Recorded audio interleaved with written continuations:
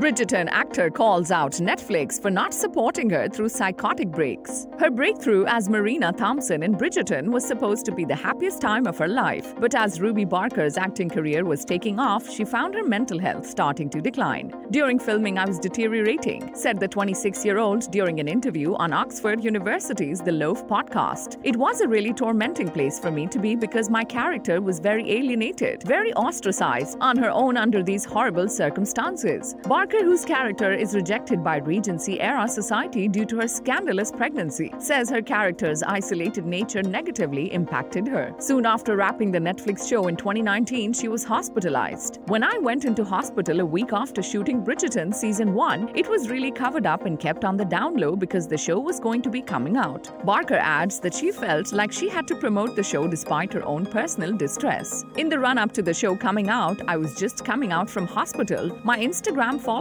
was going up. I had all these engagements to do. My life was changing drastically overnight, and yet there was still no support, and there still hasn't been any support all that time. So I was trying really hard to act like it was okay and that I could work and that it wasn't a problem." Now Barker is calling out the studios behind the show for their lack of support. "Not a single person from Netflix, not a single person from Shondaland, since I have had 2 psychotic breaks from that show, have even contacted me or even emailed me to ask if I'm okay or if I would benefit from any sort of aftercare or support." She previously opened up about her mental health in a May 2022 Instagram post. "Mental health week is every week for me. Off my chest. I feel like I've not been completely honest, so this is for my followers. Time to be transparent. I've been struggling since Bridgerton. This is the truth. Thank you all for supporting me. Your love holds me up." Subscribe to our channel for the latest on your favorite celebrities. Like, comment, and share, and don't forget to press the bell icon for notifications.